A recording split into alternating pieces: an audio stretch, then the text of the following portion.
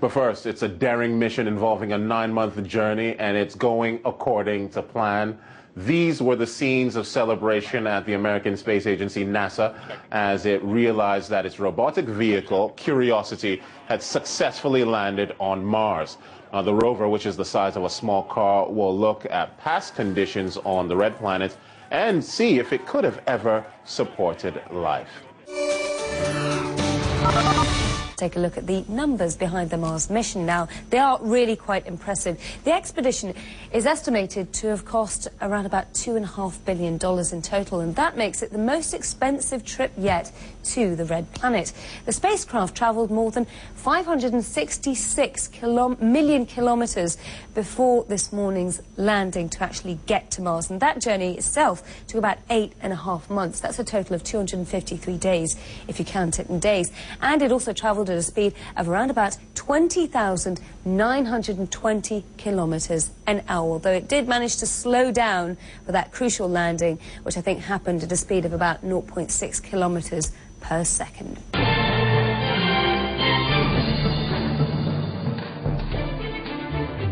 The landing capped a journey that lasted more than 8 months and covered more than 350 miles. Now the small craft called Curiosity will begin the work of answering some of the biggest mysteries of space. And for the scientists behind the mission, look at that. The landing was a moment of pure joy, a thrilling conclusion to a lot of tension. Curiosity is the U.S. Space Agency's first astrobiology mission since the Viking probes in the 1970s. The successful landing will be a huge morale booster at NASA, beleaguered by budget cuts and the recent loss of its space shuttle program.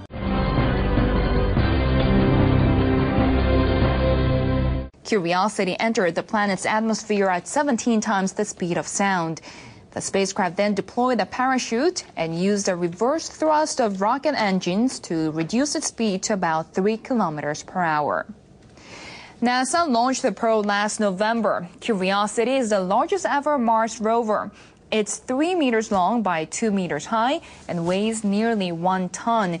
It will now analyze rocks and sand for evidence of organic matter. It will then beam the results back to Earth. Today, right now, the wheels of Curiosity have begun to blaze the trail for human footprints on Mars. Curiosity, the most sophisticated rover ever built, is now on the surface of the red planet, where it will seek to answer age-old questions about whether life ever existed there on Mars, or if the planet can sustain life in the future. The project is also studying the Martian environment in preparation for a possible human mission in the future. NASA hopes Curiosity's journey will be the next phase of exploration, which inspires generations to come.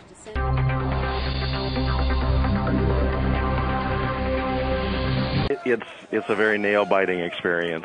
It's unbelievable when you put in as much time as we have. I've worked personally on the mission for 8 years, and it could be alive or it could be dead in those 7 minutes. And so it is a very anxious, very tense situation. We're landing on the surface of Mars with a system that we've never landed on a planet before with, and so it was an unbelievable experience for us to be successful in putting that vehicle on the surface of Mars.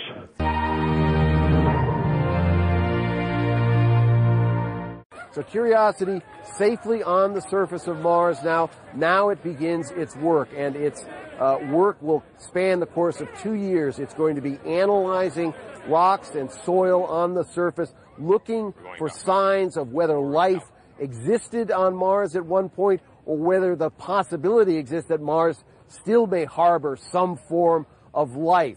So there's a lot that is still going to be learned as Curiosity goes about its long and complex process of exploration.